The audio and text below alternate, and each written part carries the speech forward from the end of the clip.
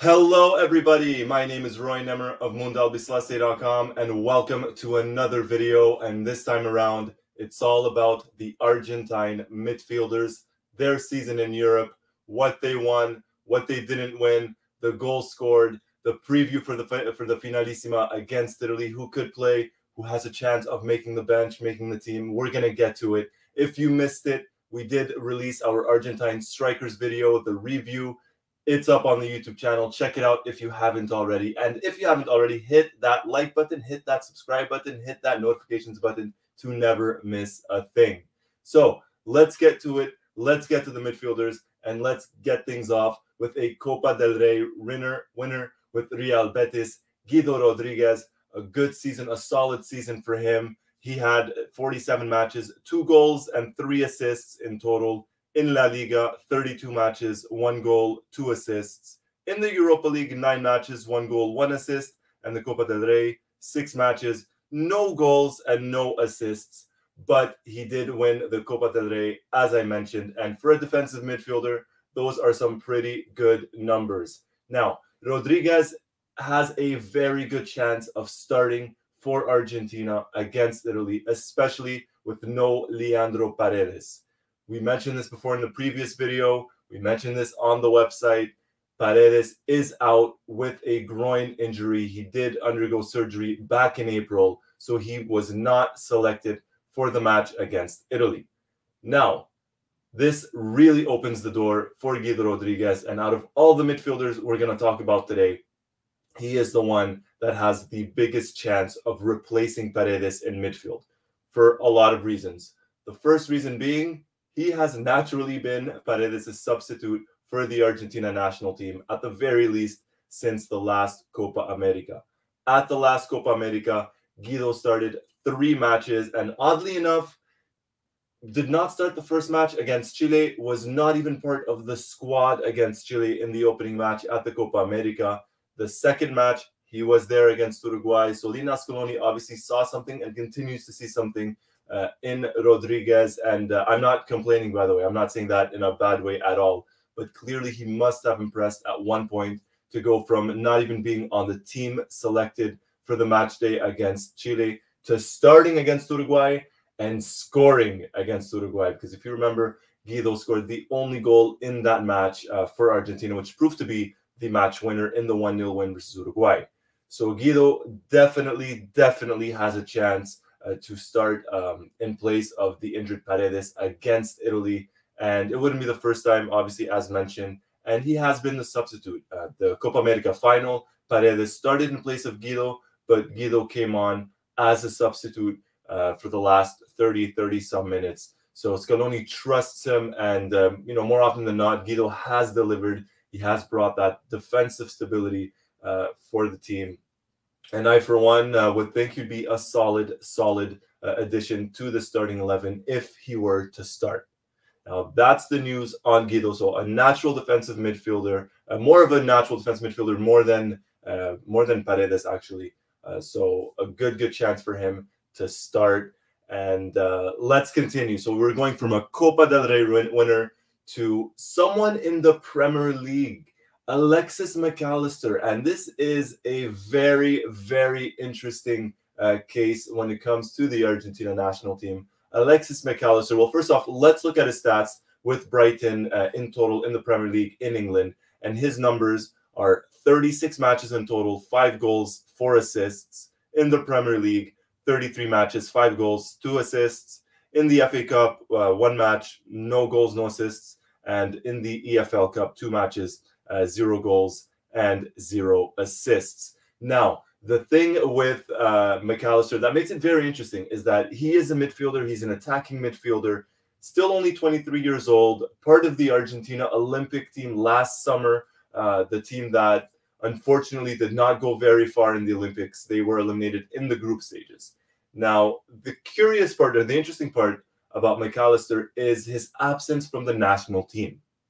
He played 2 matches back in 2019 for the Argentina national team and was not selected since this year. So a solid 2.5 years away from the Argentina national team. Now, he was part of the under 23 teams, of the under 20 teams, but the senior team, he was away for a couple of years.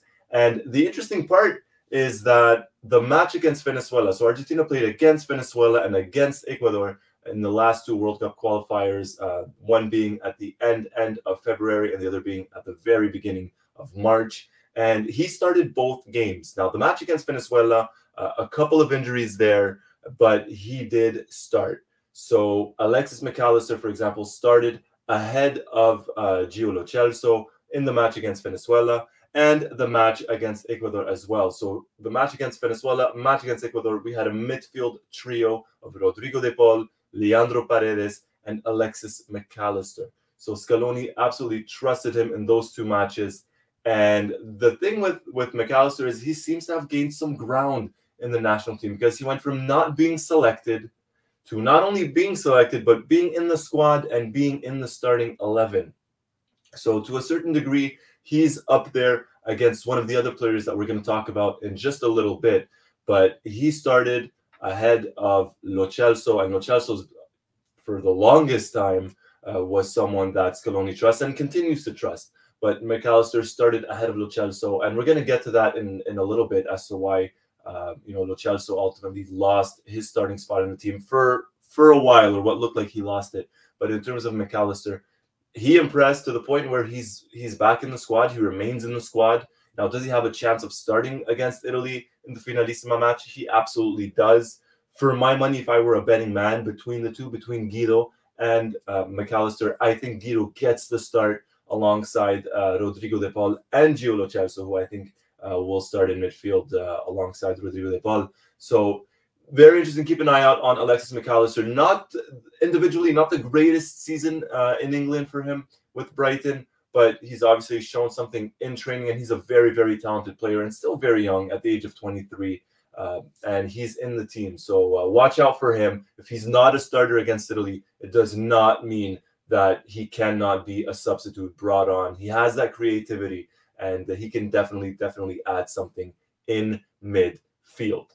Now, moving on from Alexis McAllister to someone who I just mentioned, Rodrigo de Paul, 48 matches for Atletico Madrid in total, 4 goals, 2 assists. In La Liga, 36 matches, 3 goals, 2 assists. In the Champions League, 9 matches, 1 goal, 0 assists. The Copa del Rey, 2 matches, 0 goals, 0 assists. And in the Supercopa, 1 match, 0 goals, and 0 assists. Now, this is someone for whom I absolutely love, and I think every Argentina fan just adores. Gives it his all, the engine, the heartbeat of that midfield for Argentina. One of the, if not the best player on the pitch in the Copa America final against Brazil. Not only did he give the assist, he was just everywhere at the Maracanã for Argentina. Now, something that angers me on the inside, and it's not about De Paul, it's more about his season with Atletico Madrid, is, when he gets the chance, especially in the big games, he performs pretty well. And I was very excited when he signed with Atletico. I thought Simeone's just going to get the best out of him. I thought Simeone would be the ideal coach for De Paul. It hasn't looked that way. It has not looked that way. And while he's played a decent amount of matches, he hasn't started, or he hasn't gotten the confidence. Simeone hasn't shown that confidence to him. He starts one match, benched the other, starts one match, benched the other. And for example, against Real Madrid, a big match, he was on the pitch for not even 5 minutes. I think he was actually on the pitch for 1 minute, just came on in the last, pretty much the kick of the match. And someone like De Paul, you got to play him. You got to play him. You see what he can do with Argentina. You saw what he did at Udinese in Italy. With Racing, he was a good player as well a couple of years ago. So you know what he brings to the table. And I was expecting more, not from him, but more from Simeone in terms of starting him and trusting him. Now, fortunately for Argentina, that has not affected his form when putting on the sky blue and white shirt. So Rodrigo de Paul, I don't think it's going to be any surprise to see him in the starting 11. I think it would be a surprise if he was not in the starting 11 for Argentina against Italy. And, the one thing that, in my opinion, Scaloni might have to watch out for, and this is something that we saw to a certain degree against Ecuador, is the fact that in that match, in that 1-1 draw against Ecuador, the Ecuadorians were all over De Paul. Whenever De Paul would get close to the ball or have the ball, they were swarming him. And they're going to need that creativity. So if it's Guido Rodriguez, I mean, Guido Rodriguez is more of a defensive midfielder. So if it's Lo Celso that starts alongside De Paul, and I think it will be Lo Celso, he's going to have a lot of responsibility on his shoulders. The creativity is going to have to go through Lo Celso in case Italy decide to just completely try and mark De Paul out of the game. Otherwise, I think De Paul is probably going to have a field day, to be honest. He steps it up in the big matches for Argentina, continues to do so. He does not shy away from pressure, and he's the guy. He's the guy for Argentina in midfield. As much as I love De Paul, as much as I love Paredes, and as much as I love Lo Celso, you gotta love De Paul. Everything he brings to the table, and that's not a knock on Paredes or Lo Celso by any stretch of the imagination. It's just something about De Paul. You have to like that desire, that hunger. I'm not saying the other players don't have it or don't bring it, because every single player in this Argentina team does. But something about De Paul, something about him. So that's De Paul's season. Not individually, not the greatest debut season with Atletico Madrid. But like I said, that's not on him, and maybe not even on Simeone. Maybe Simeone sees something in training we don't, but whatever it is, I'm not seeing it. Scaloni's not seeing it, and De Paul just continues to do so well for Argentina. Now, moving on from Rodrigo De Paul all the way to Germany. Oh yeah, we saw two players in Spain, we saw one in England. Now it's time to get to Germany, and it's none other than EXEQUIEL Palacios. And you want to talk about someone who lost ground in the Argentina national team, and I'm going to mention why, or potentially why, in just a second. But let's take a look at his season with Bayer Leverkusen. The midfielder, 32 matches, 3 goals, 2 assists. In the Bundesliga, 23 matches, 2 goals, 2 assists. In the Europa League, 7 matches, 1 goal, 0 assists. In the German Cup, 2 matches, 0 goals, and 0 assists. Now, Palacios is one of those players where, he was to a certain degree constantly selected by Scaloni, especially when Scaloni first took over the national team. But injuries really hampered Palacios' progression with the national team and with his club career as well. With Bayer Leverkusen, missed several matches due to injury. And if you watch Palacios, for example, back in 2020 in the World Cup qualifiers, he was being selected in La Paz at altitude versus Bolivia. He was probably the best player on the pitch. EXEQUIEL Palacios was absolutely incredible for Argentina in that match. A match which, by the way, they won. And they had not won there in several matches, especially, when you think of Argentina-Bolivia. Unfortunately, you think of that infamous match in La Paz with Diego Maradona as coach. Humiliating loss. So bad. I don't even want to say the scoreline. You could Google it. You could YouTube it. But going back to Palacios, he was the best player on the pitch versus Bolivia. But injuries really slowed him down. And while he was part of the national team that won the Copa America, he did not play too many matches in the World Cup qualifiers after that. Wasn't always selected. And when he was selected, he didn't always play. And if he did play, it was a couple of minutes here and a couple of minutes there. So this is someone that has to really push it in training, in my opinion, or show that he does belong there. I'm not saying he doesn't belong there, but he's someone that has lost ground with the national team. Alexis McAllister has come in and to a certain degree has taken over his spot with the national team, and he has competition. Palacios has competition from the likes of Alexis McAllister, from the likes of Gio Lo Celso, from the likes of Paredes, Guido Rodriguez as well, even though Guido's more of a defensive midfielder. You could throw in a forward like Papu Gomez in there as well in midfield. He has competition from him. So while still a young kid, and no doubt he will have a good and solid future with the national team, his present form right now with Argentina, if you look at it, his spot in the World Cup, far from certain. I'm not saying he won't make it. He probably will, because Scaloni, for the if you go through Scaloni's call-ups throughout the years since he took over as coach, Palacios, when healthy, has been there, but recently he hasn't always started, mostly down due to injuries and now competition as well. Now, I'm not saying he won't start versus Italy. I don't think he would be. I think it would be a surprise if he were to start against Italy. I mentioned Rodrigo de Paul. I mentioned Guido Rodriguez. I think those are going to be two of the three midfielders. I don't necessarily think McAllister will be the third, and I don't think EXEQUIEL Palacios will be the third. One guy who I think will be the third is a player who, I mean, his first half of the season, if you compare the first half to the second half of the season, night and day, and it can only be one guy, Gio Lo Celso. What a season, what a turnaround for him from Tottenham to Villarreal, from the Europa Conference League to the semifinals of the Champions League. And if we take a look at his numbers, incredible amount of matches, by the way, 41 matches in total, 2 goals, 3 assists. And in La Liga with Villarreal, 16 matches, 1 goal, 1 assist. In the Champions League, 6 matches, 0 goals, 0 assists. And this is where it gets interesting, because in La Liga, he had 16 matches. In the Premier League with Tottenham, he had 9 matches. And 9 matches, 0 goals, 0 assists in the Premier League. In the Conference League, 3 matches, 1 goal, 1 assist. In the Conference League qualifiers, 2 matches, 0 goals, 0 assists. The FA Cup, 1 match, 0 goals, 1 assist. And the EFL Cup, 4 matches, 0 goals, 0 assists. And this is someone that I just mentioned, his season turned around, one of the best players in Spain. I mean, if you just look at his numbers there, nothing crazy, right? Doesn't score an obscene amount of goals, doesn't provide an obscene amount of assists, but his build-up play, those pre-assists, if you want to use that term, wow. I mean, he's someone that you have to watch to truly enjoy. If you watch Lo Celso, forget about the goals, forget about the assists. It's what he does with the ball, that killer pass that will create that assist for his fellow teammate.